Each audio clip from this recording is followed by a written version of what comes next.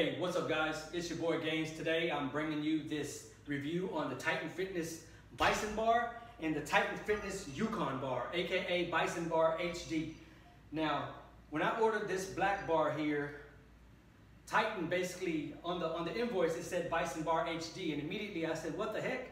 I didn't order another Bison Bar. So when it finally showed up, I ripped through the package. Shout out to Titan, it came real fast, free shipping, and the box was excellent. I ripped it open and it was this bar. So right off the bat, some of the differences of course is chrome, black oxide. Sleeve length is a lot shorter on the Bison Bar, whereas the Yukon Bar is longer by I think an inch and a half. Makes a big difference because the weight capacity is 500 for this one. For the Yukon Bar, it's 2,000 pounds. Now, I don't know about you, but I can't lift 2,000. Shit, I ain't even gonna lie, I can't even squat 500 yet, you know. Kind of got that little issue. I'm kind of weak in the legs, but it's all good. I'm gonna get there soon.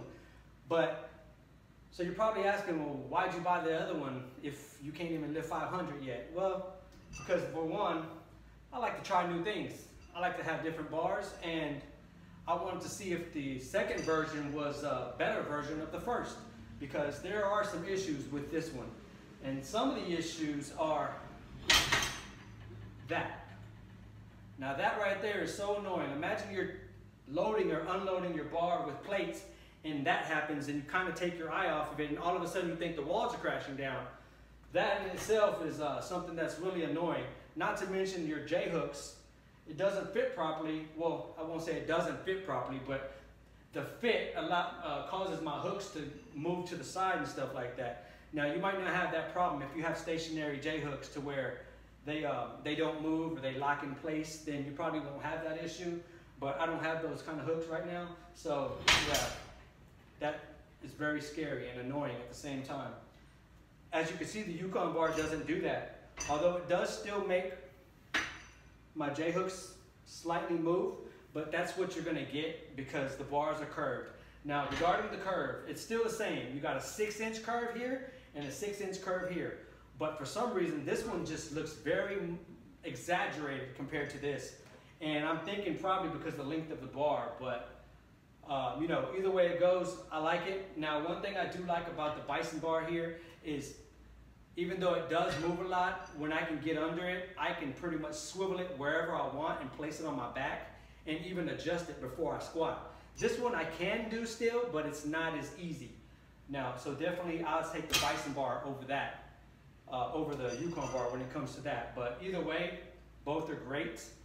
As you can see, this has medium or semi-aggressive knurling. The Bison Bar HD Yukon Bar has a little bit different pattern. It still works. It's not as aggressive as this medium here, but the biggest difference, and what I like is the center knurling. As you can see, the Bison Bar doesn't have a center knurling. And when you squat, when you're sweaty, it makes a big difference. I actually like the Yukon Bar because once I place it, it's not moving unless, of course, I move it with my hands, excuse me.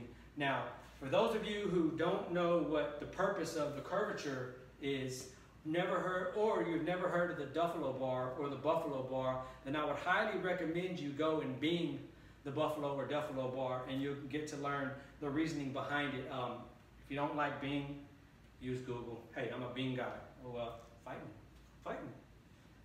But for basically in layman's terms, it's basically to alleviate the shoulders. So when it was created, they wanted to alleviate people's issues with their shoulders because when there's high bar squatting, it can easily affect your shoulders if you have bad shoulders. So that's the reason they created it. Now, you can use this for bench press. I tried it. I'm not really fond of it. I'd rather use a straight bar or a cambered bar with a multi-grip. But this, I feel like it's just got too much sway and too much movement, as well as the range of motion is way too low, and you could tear a pec or your shoulder. So I wouldn't recommend doing it unless you're gonna go really light and you know, just keep it safe. But the tensile strength for this one is 160,000 PSI. Now, for some reason, Titan website did not include the tensile strength for the Yukon Bar. However, I'm assuming it's got to be around the same or more. If it's an improvement to the Bison Bar, it's got to be more, maybe 180 to 200,000. But if you know, put it in the comment section below. Regarding the other details about the bar, I will link those in the description as well as post them in the description. You guys, if you need to know that, you can definitely check that out. Both bars are 32 millimeters. Length of the bar, 87. This is 96, as you can see. This makes a huge difference. 500 pound capacity, 2,000 pound capacity. Big difference. So what are y'all's thoughts on squatting with a cambered bar like this? Have you used a cambered bar in the past? To be honest, I've never used any other bar, any of the other competitor bars other than these two, so I really don't have any comparison when it comes to are those better than these or are they similar, so I do apologize. I don't have a baseline for that. The only baseline I have is these two bars, and I can say I enjoy them. I definitely use these bars every time I squat rather than a straight bar. Now, I do use a straight bar from time to time, but typically I'm using one of these two bars as often as possible when I squat. Now, what do you guys think? When you saw my first video, did you notice any difference? If you can see in my first clip, I was using the Bison Bar. The second clip, I was using the Yukon Bar. Did you notice anything as far as placement or wiggle or the overall mechanics of the bar and how it would sit on my shoulders, the placement of where my hands were at? Did you notice? If you did, let me know in the comments section if you would be interested in maybe buying one of these. I think both of them are out of stock right now, but with this pandemic going on, everyone's trying to make home gyms and stuff like that. So I would just keep an eye on it. And if you're interested, I would highly recommend one of these bars. Now, for the money, if you have, a little more money to go spend, I would get this Yukon Bar only because for the simple fact that, of course, it has a higher weight capacity. But the main thing is the center knurling, as well as it's a lot longer, so I feel like the curvature is not over exaggerated because the bar is longer. And because of this, nobody wants that. I definitely don't want that. So I would recommend the Yukon Bar. Have you guys used any one of these bars? Let me know what you think. Now here's a close-up of both bars. As you can see right off the bat, you can see that that sleeve length is so much longer on the Yukon Bar versus the Bison Bar. Now, it also shows you right here, 500 pound capacity. I really like the rubber, the bands here that some bar manufacturers use. They chose not to use it on the Yukon Bar, I don't know why.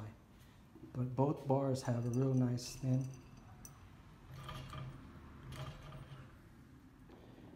As you can see, the knurling here, medium. No knurling on the middle here.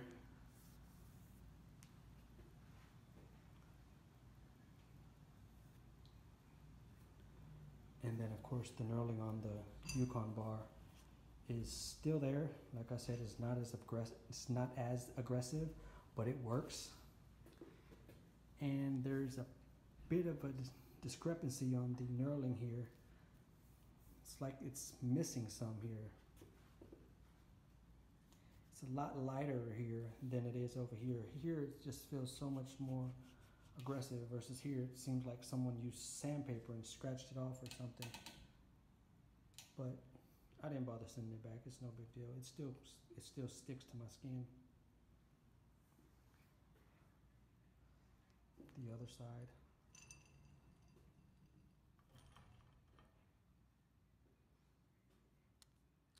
Typical Titan fashion here. The logo, the bushings inside.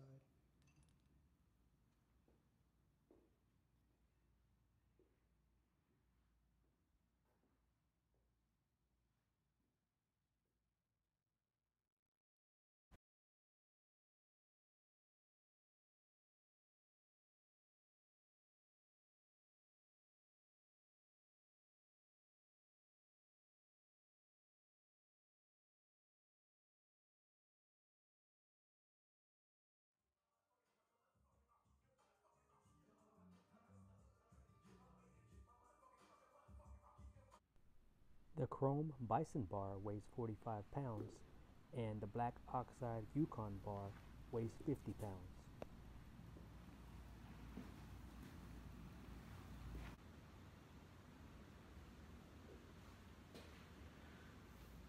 Alright y'all, that concludes today's video on the Bison Bar and the Bison Bar HD, aka Yukon Bar by Titan Fitness. If you've stayed this long, I appreciate it. Please remember to hit that like, and if you're watching this video, why not go ahead and hit that subscribe button and also turn on notifications by hitting that bell, alright? If you want to follow me on Instagram, as you can see, it's here, but it'll also be here, as always. If you haven't seen my first review on the Bison Bar, then you can check it out right here. Just a quick shameless plug. And hey, share the video with your friends, anybody who might be interested in purchasing workout equipment that want to get reviews and stuff like that. Unbiased reviews, okay? And other than that, peace out. Y'all enjoyed my last video. I think it's 265 on squats. So there it is.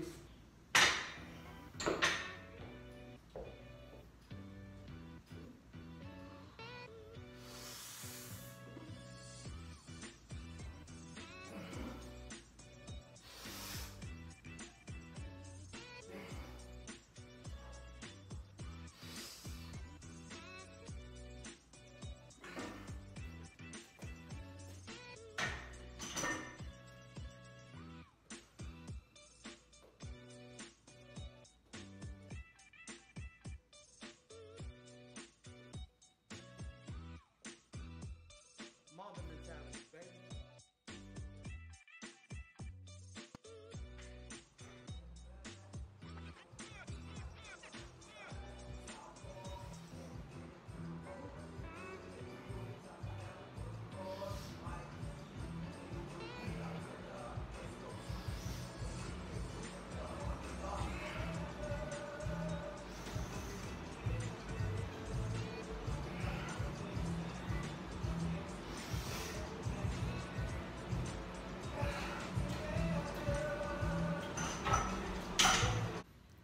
Y'all remember, keep going and keep growing.